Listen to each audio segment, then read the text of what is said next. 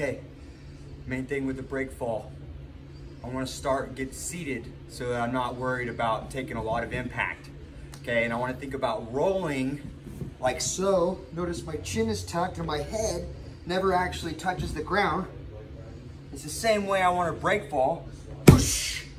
Notice the rolling of the back. Whoosh. As opposed to, right? I don't want to ever just straight back, fall here, because that's just too much. So what I want to do is learn to roll. And as soon as my shoulder blades are hitting the ground, that's when I slap palm down. And again, I tend to, just like I do whenever I'm striking or I'm getting striked. Okay? Once you're comfortable with that action, you stand up and you sit to your heels like a squat and roll back. And what do we do? Stand up like a fighter. Come up the other way, stand up like a fighter. Right?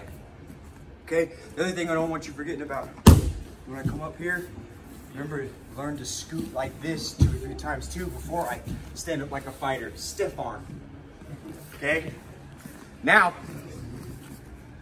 again, back down. I want to fall to the side.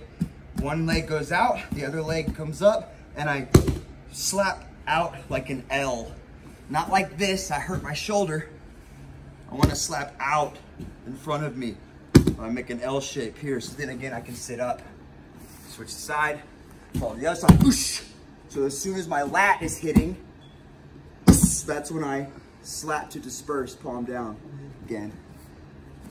So once you get used to those, we can do things like whoosh, break falls, or whoosh, break falls, break falls, break falls. So that's what we're building to.